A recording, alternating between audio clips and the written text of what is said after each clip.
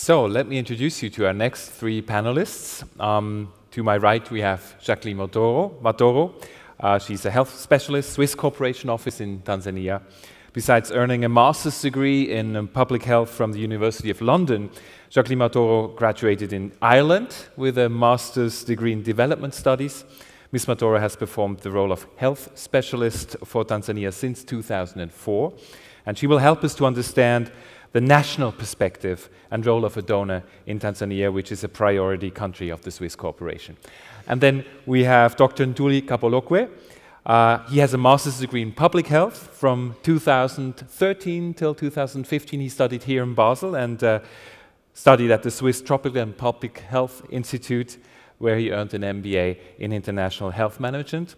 And since February 2014, he has held the position of regional medical officer in Shinyanga, central North Tanzania, and he will bring in the local perspective and role of the local authorities in the day-to-day project implementation. And then we have Susan Amsler, health specialist for global health at the SDC headquarters here in Bern.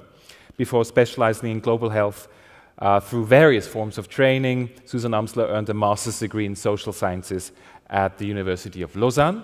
Ms. Amsler began her career assisting and collaborating in projects based in Mali, in Tanzania, and in Switzerland.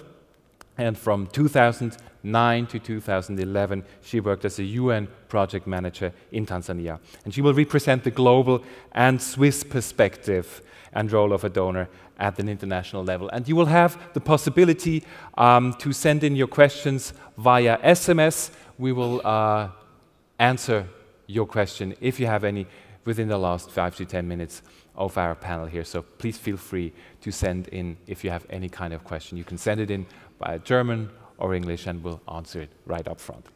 So I'd like to start with you, Ntuli Kapologwe. We've seen in the film people registering very graphically with the mobile phone for the health insurance now.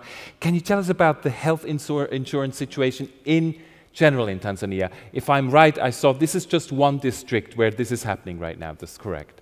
Thank you very much. First of all, I'd like to register my sincere thanks to SDC and the people of Switzerland for supporting the people of Tanzania through the health promotion system strengthening project. Secondly, I would like to register my personal thanks to the SDC for having invited me to represent my country. Great to have you here. Thank you very much.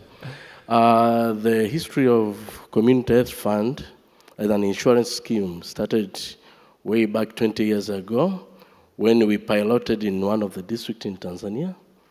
But since then, it has suffered a number of challenges. One among few challenges was inability of people to be registered from different areas of Tanzania, and also poor governance of the scheme, also poor transparency and finances. And that was the reason behind why Tanzanian government had to request the Swiss government to come up with a project which will strengthen the health system, especially on the insurance funding. Which challenges were the hardest to tackle in the beginning? You've named a couple of them. The biggest challenge was indeed trying to change the mindset, especially healthcare providers. They were used to enroll people at the healthcare facilities, which is contrary to the insurance principles, which emphasizes on the separation of function between providers and purchasers. But that was contrary. So with new project, especially health system strengthening project, we have separated the function of providers and purchasers. And that has reduced what we call moral hazards and adverse selection, because